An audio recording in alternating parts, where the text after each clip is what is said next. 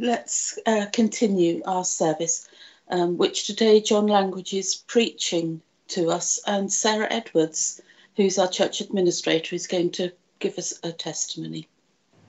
But now we're going to move into a time of prayer, and the time of prayer will conclude with that lovely chorus, "Be Still, for the presence of the Lord," which we will use as a prayer. So let's pray together. Heavenly Father, meet with us here this morning. Guide our words and thoughts. Anoint John as he speaks to us and Sarah as she shares words of testimony. We pray that we will grow closer to you today. And now be still, for the presence of the Lord is moving in our hearts.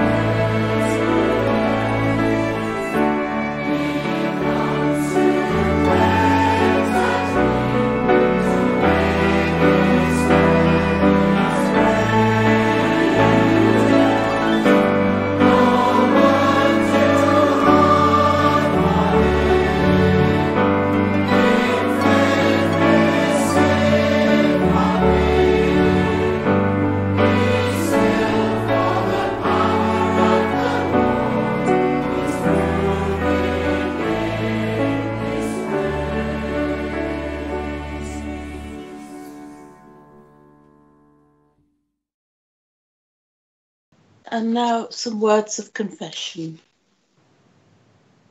Dear Heavenly Father, we lower our heads before you, and we confess that we have too often forgotten that we are yours. Sometimes we carry on our lives as if there were no God, and we fall short of being credible witnesses to you. For these things we ask your forgiveness, and we also ask for your strength.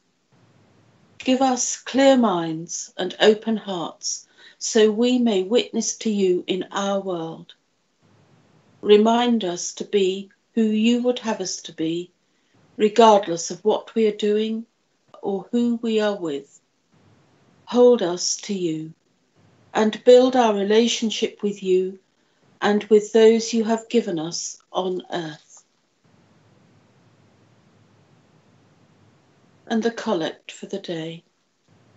O God, the protector of all who trust in you, without whom nothing is strong, nothing is holy, increase and multiply upon us your mercy, that with you as our ruler and guide, we may so pass through things temporal that we lose not our hold on things eternal. Grant this, Heavenly Father, for our Lord Jesus Christ's sake, who is alive and reigns with you in the unity of the Holy Spirit, one God, now and forever. Amen.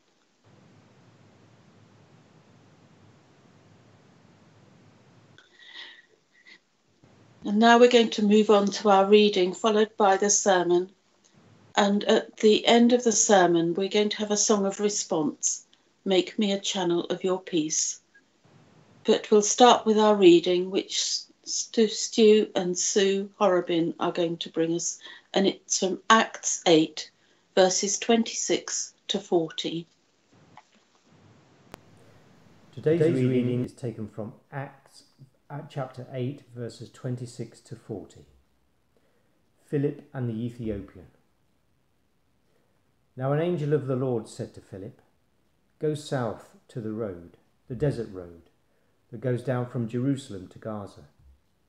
So he started out, and on his way he met an Ethiopian eunuch, an important official in charge of all the treasury of the Kandake, which means Queen of the Ethiopians. This man had gone to Jerusalem to worship, and on his way home was sitting in his chariot, reading the book of Isaiah the prophet. The Spirit told Philip, "Go to that chariot and stay near it." Then Philip ran up to the chariot and heard the man reading Isaiah the prophet. "Do you understand what you are reading?" Philip asked. "How can I, unless someone explains it to me?"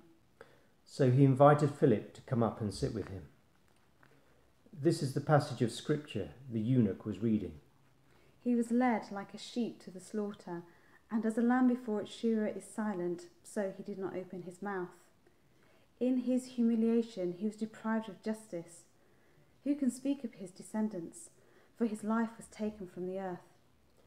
The eunuch asked Philip, "Tell me, please, who is the prophet talking about, himself or someone else?" Then Philip began with that very passage of scripture and told him the good news about Jesus. As they travelled along the road, they came to some water, and the eunuch said, "Look, here is water. What can stand in the way of my being baptized?" And he gave orders to stop the chariot. Then both Philip and the eunuch went down into the water, and Philip baptized him. When they came up out of the water, the Spirit of the Lord suddenly took Philip away, and the eunuch did not see him again, but went on his way rejoicing. Philip, however, appeared at Azotus and travelled about, preaching the gospel in all the towns, until he reached Caesarea. This is the word of the Lord. Thanks be to God.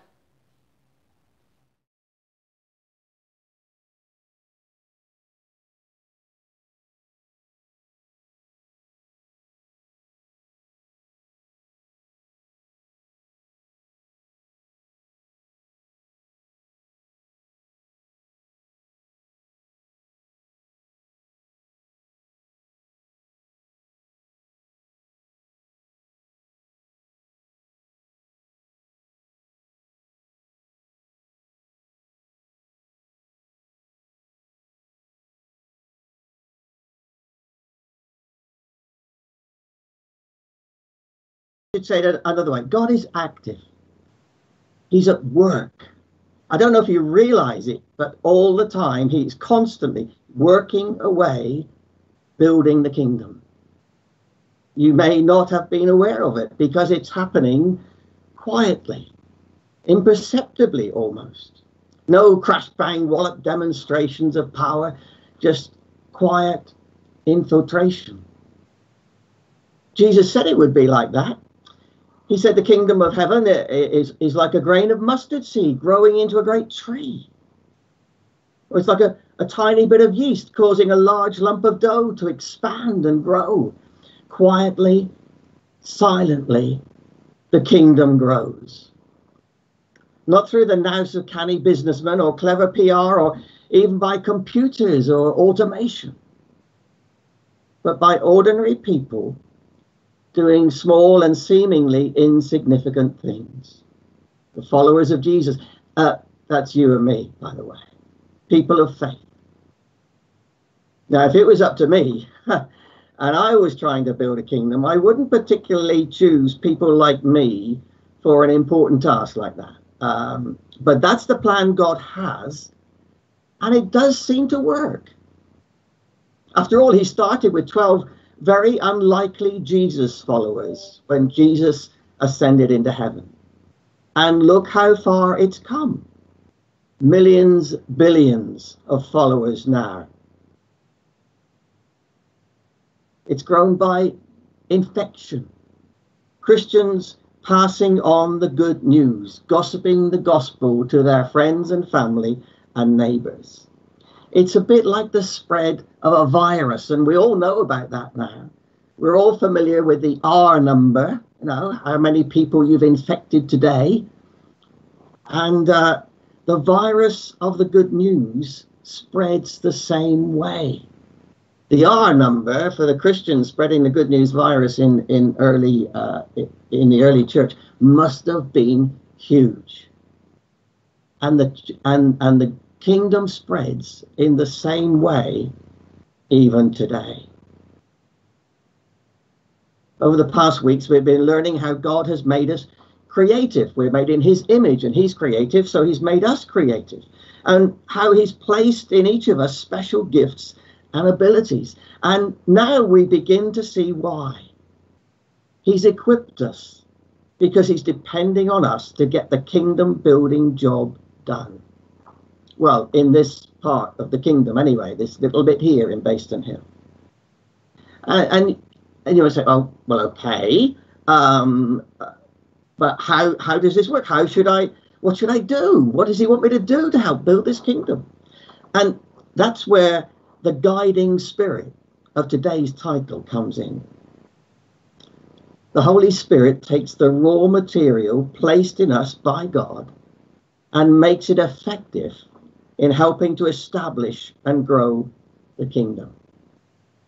Sometimes people describe the Holy Spirit as a source of power, and they use the illustration of a car which doesn't go anywhere until you put some petrol in the tank. I really don't like that picture. It turns the Holy Spirit into a gallon of 4-star unleaded. Oh, horrible. I like the picture of the Spirit breathing life into us and nurturing us. Just like taking a dry, inanimate seed and planting and watering it, releasing all the amazing potential within to bring into being a wonderful, fruitful plant. Well, to see how this works, how the Spirit guides and releases God's kingdom-building potential in us, let's look at Philip in our reading. Philip was holding revival meetings in a city in Samaria with great success. People were turning to Jesus in droves. But suddenly, he was taken away from that to meet up with one man on a desert road. If I'd been Philip, I might have been a bit upset. I would have been saying to God, things are going really well here. Surely I should stay and carry on this great work. But no, the word was he had to leave that and seek out this one man. And you know what happened. The Spirit said, go to the desert road. And Philip went, even though it seemed strange and unlikely pace to gossip the gospel. The Spirit said, go to that particular chariot. There was likely other traffic moving on the road, but it was just that one that Philip was directed to. The Spirit told him to stay near it, and from that came the opportunity to tell the occupant about Jesus. The occupant, this Ethiopian eunuch, was already a seeker. He'd been up to Jerusalem to worship, and he was, actually, as many of us do today, struggling to understand the prophet Isaiah. This man's heart was fertile ground to plant the seed of the gospel. He was ready to hear about Jesus.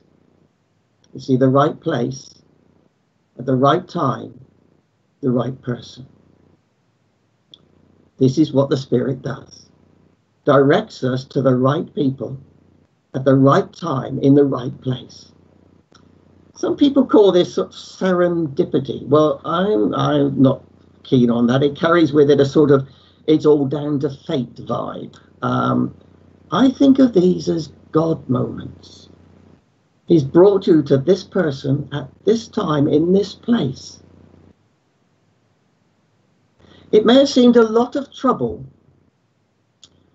to see one man become a follower of Jesus. And if I was Philip, I'm thinking, well, I could have been back there speaking to dozens, if not hundreds, back in the city where I was.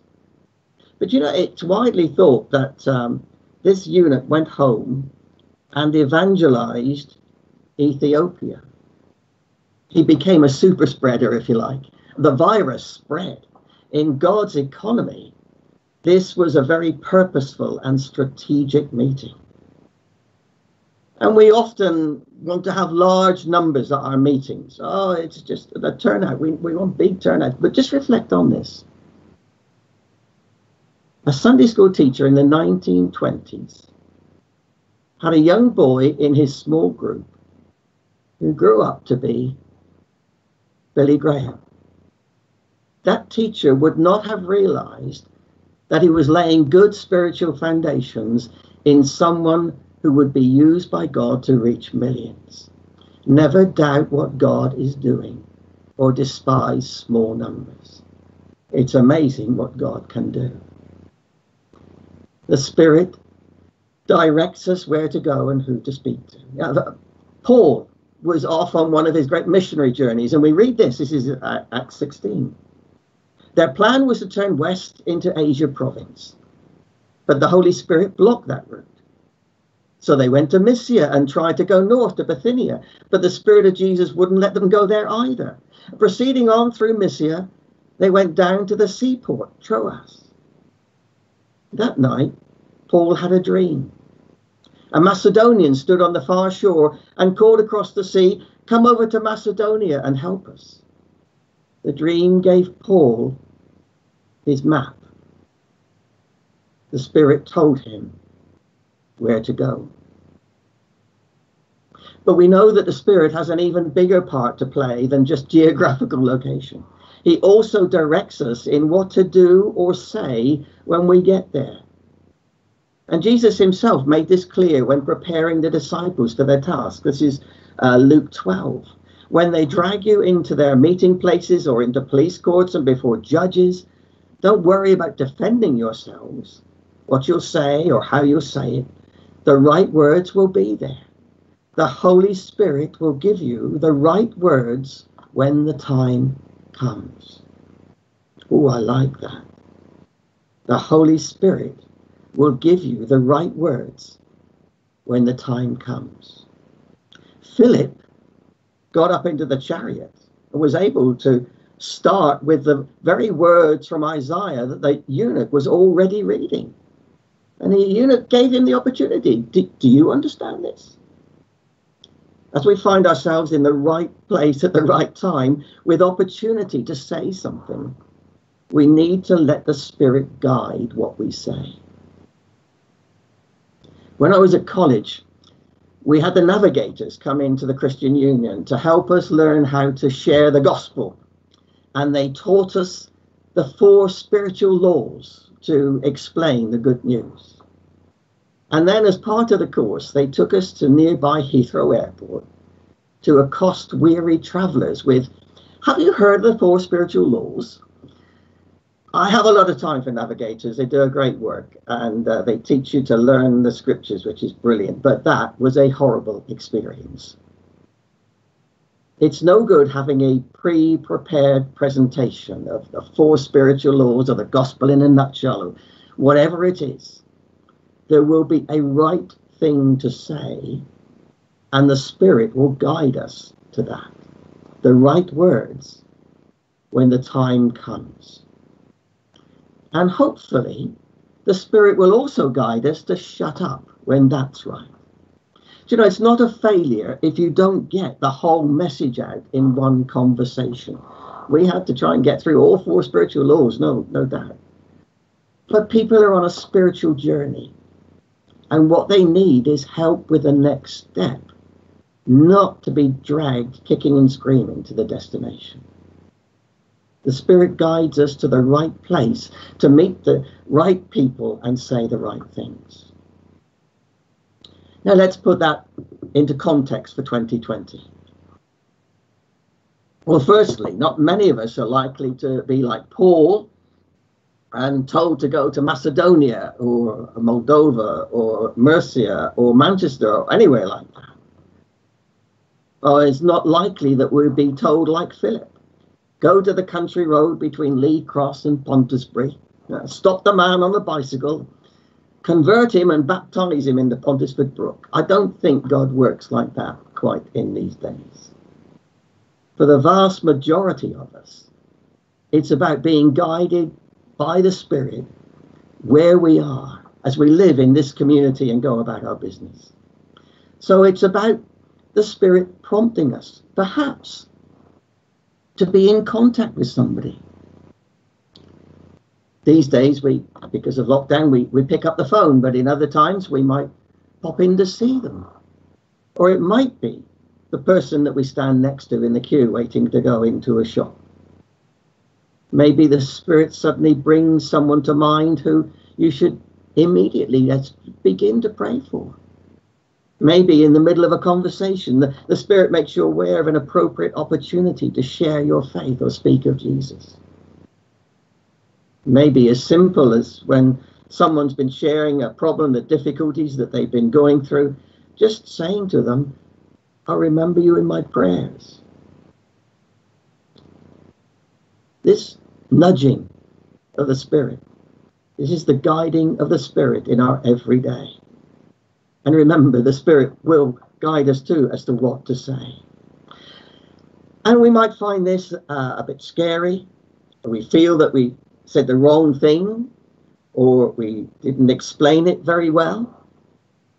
And that's okay. That's okay. Have you read 1 Corinthians? I think 1 Corinthians 2. Paul writing to the Corinthians, the great Paul, the great preacher, the great man of letters.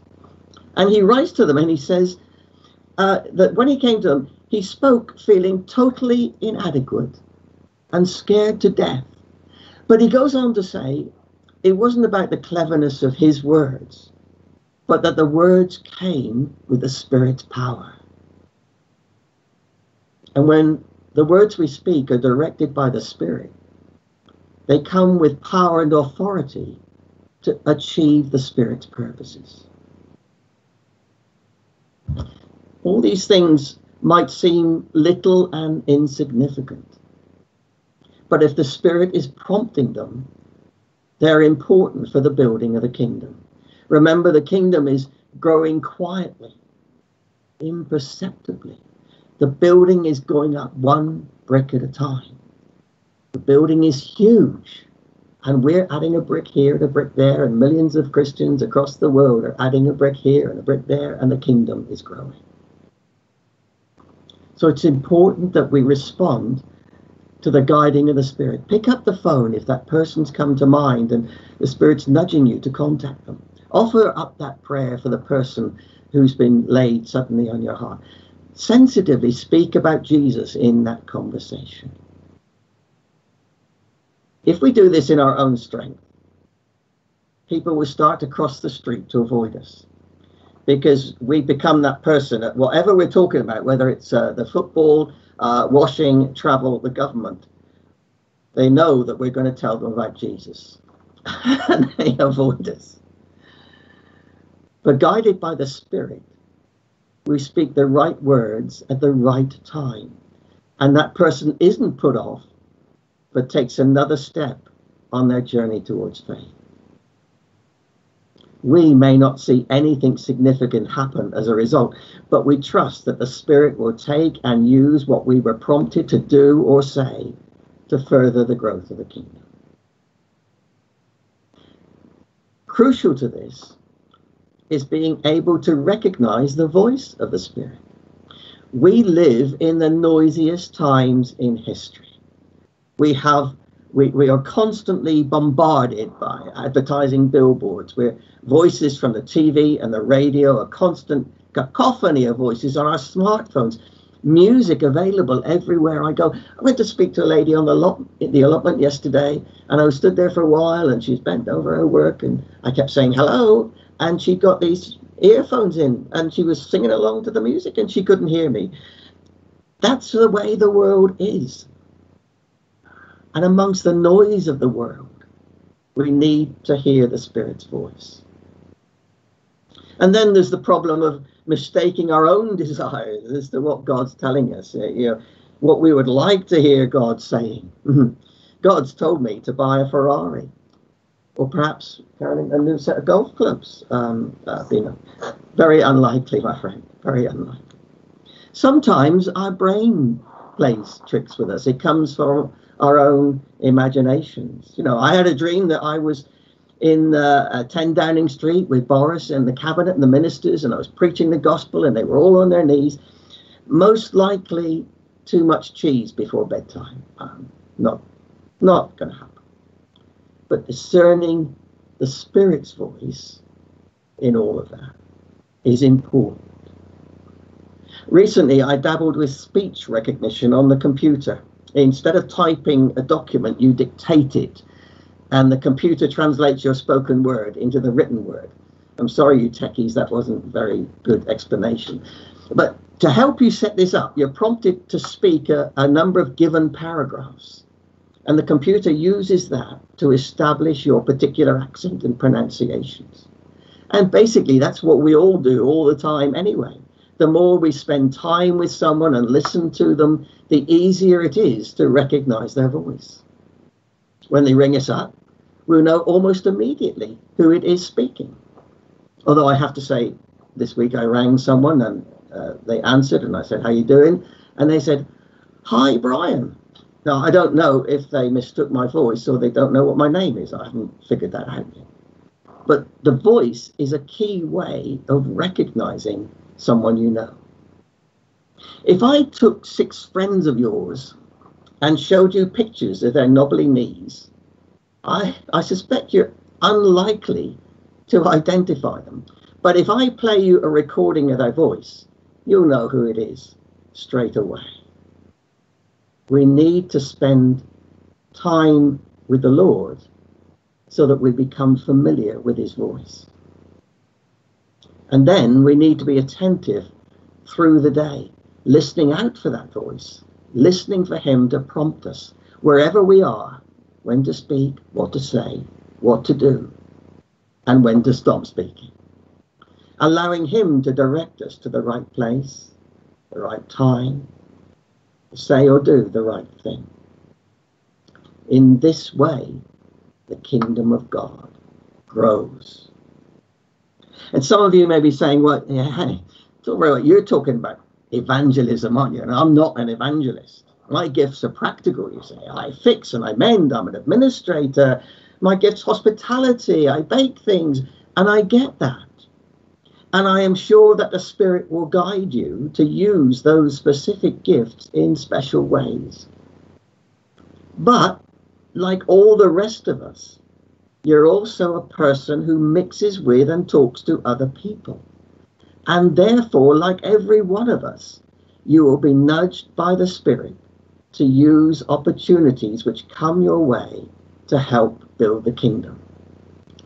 With a word here, a kindly act there.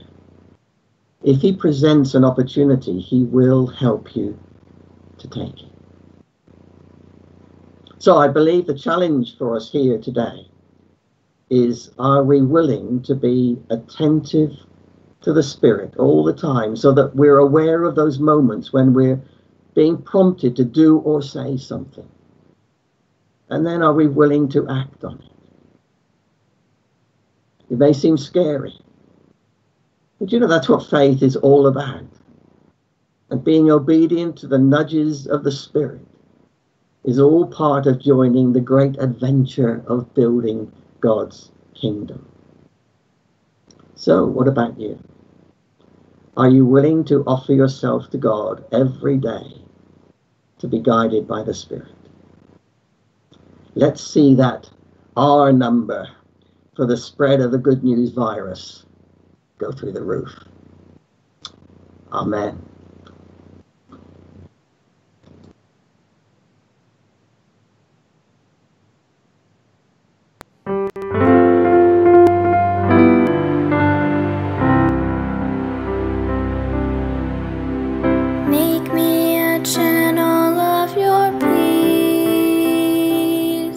Where there is hatred, let me bring your love.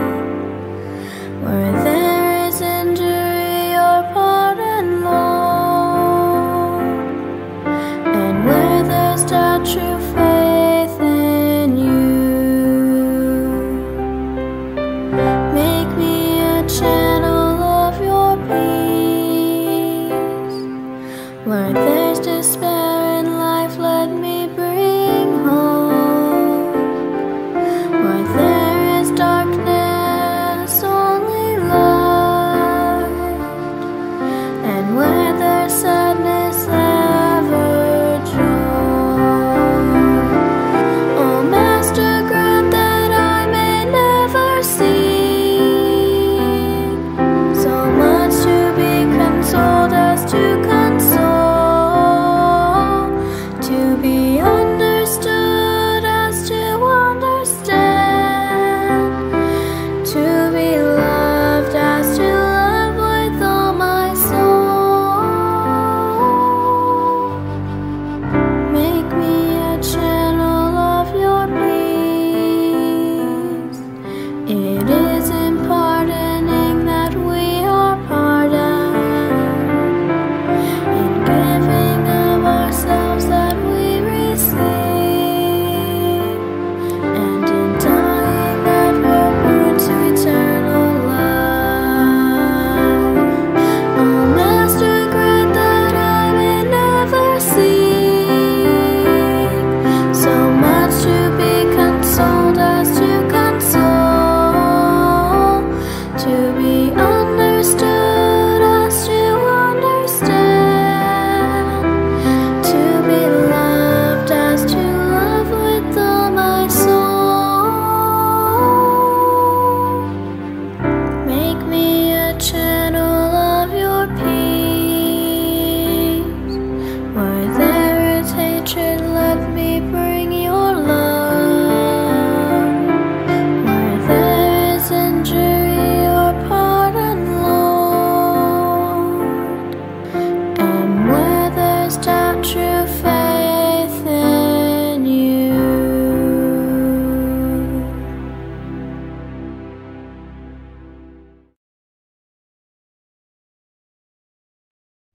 Hi, my name is Sarah, and I wanted to share some of my story with you. We'd been going to a church for a little while, and I had made a real decision that I was really going to pursue God and the things of God and of His kingdom. More than I had in years. And so one of the things that I would do on a Saturday evening, when I went to bed a Saturday night, I would pray and just ask if God wanted to give me a dream or give me anything that I should share at church the following day. So this particular night, I had a dream. Some of you may have heard of a children's program called Harry and His Bucket Full of Dinosaurs. Well, it was very much like Harry and His Bucket Full of Dinosaurs. It was a dream, and I saw a board book, a really hard children's board book, and there was Harry, and then on the other page there was a sandpit, and in the sandpit there was a bucket, but it wasn't full of dinosaurs, it was full of wellies. All sorts of bright, lovely wellies. And I was pretty sure that this was a God dream. And so I went to church, and there came a point and my heart was hammering, and I knew I had to go up and share this dream. So I went and I shared the dream, and it was a bit of a flop, to be honest with you. Nothing happened. Silence. I felt like I was a bit odd, to be honest, that I'd shared this dream. So I sat down. That was the end of that. There was a visitor that morning. A young lady had been there, and she kept catching my eye, but I wasn't ever able to get away from the person that I was speaking to be able to go and introduce myself and say hi, welcome to church, etc. So that was that. The day ended. The following day, when I went into work at that very same church, the vicar came to me and said, "You'll never guess what. Did you spot that young lady?" And the incredible story came from her, and she was so courageous, much more courageous than I was, to share on the following Sunday that she had a young daughter, and her daughter was ill. She had spoken to the doctors, and she knows now that she should have followed her mother's instinct. Unfortunately, her daughter died. The mother had gone out, and she really needed some wellies for something. So she'd gone out and bought some wellies, and she is so guilty that she had gone and bought wellies. And so this story that I shared, this dream that I shared, was actually God speaking into her life, saying, I know you. I know your situation. And she was able to share that a tiny bit of her was able to forgive herself and move on and know that actually it wasn't her fault. And so I just played a tiny part in obedience to God. And that is all that all of us can do. But it's exciting. Thank you for listening.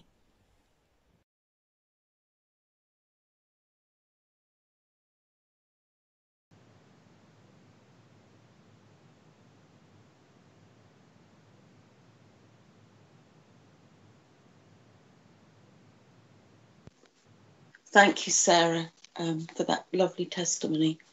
I think that's something for us all to remember, isn't it? That we are just playing a part in God's huge and enormous plan for folks' lives, and all we need to do is trust Him and be obedient. Now let's turn to intercession.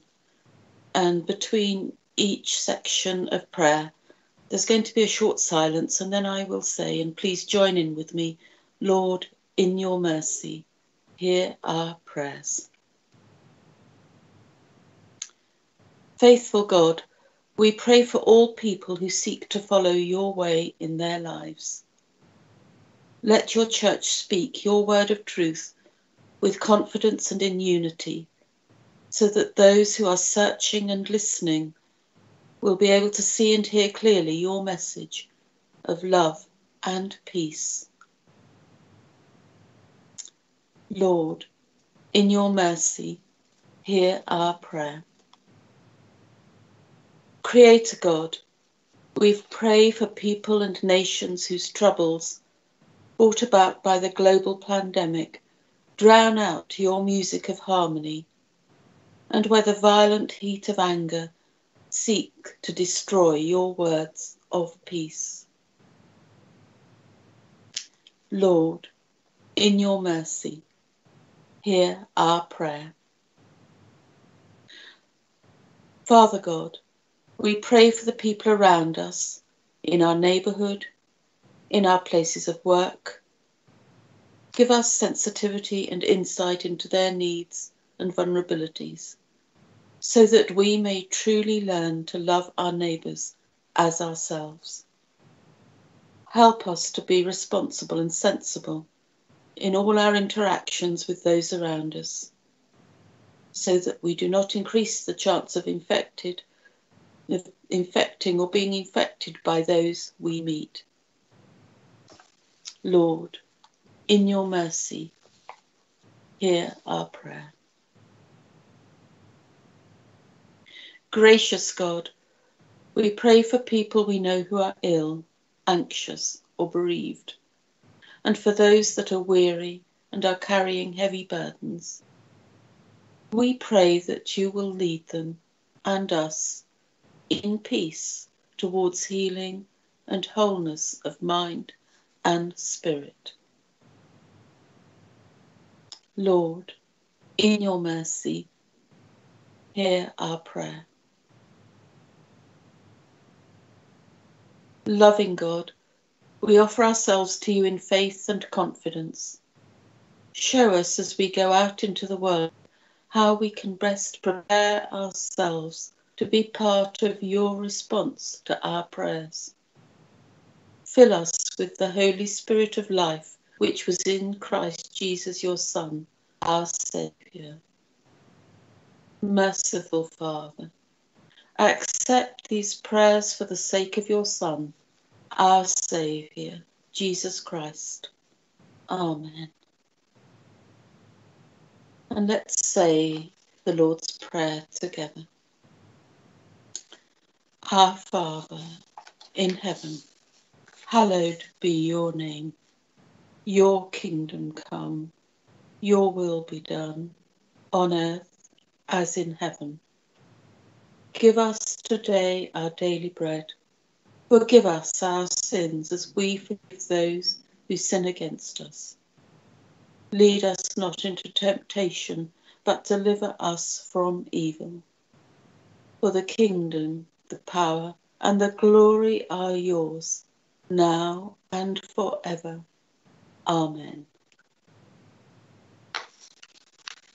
And now we'll join in our final song together for the blessing.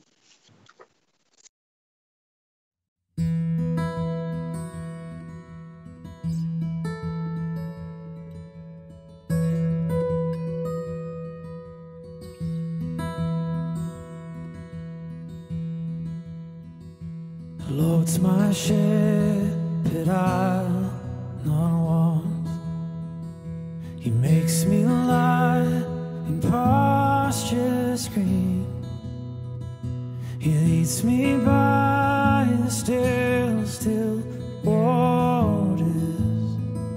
His goodness restores my soul, and I will trust in you alone. I will trust in you alone. For your endless mercy, it follows me. Your goodness will lead me home.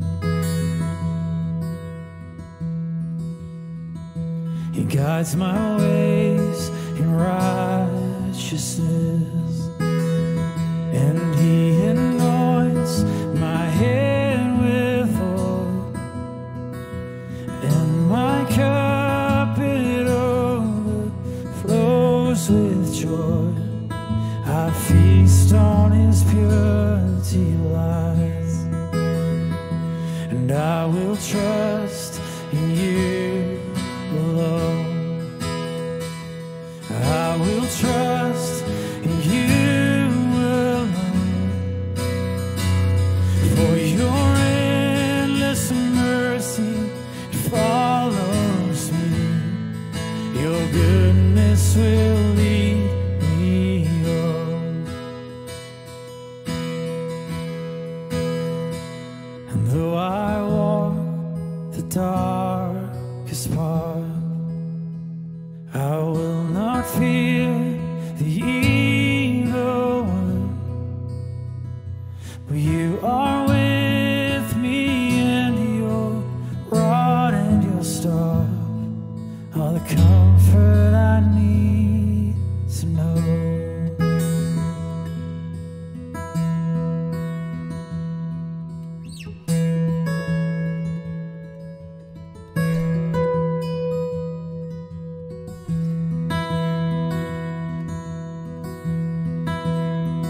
Yes, I will trust in you alone. I will trust in you alone. For your endless mercy, it follows me. Your goodness will lead me home. I will trust in you alone. I will trust in